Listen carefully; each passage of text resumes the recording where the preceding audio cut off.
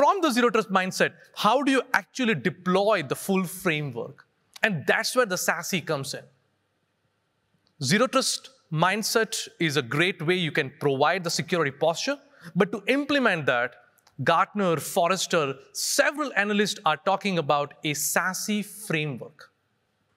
So what is a SASE framework? Well, it's the convergence at the core.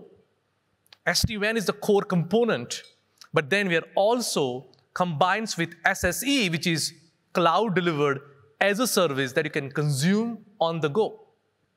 And that's a big shift.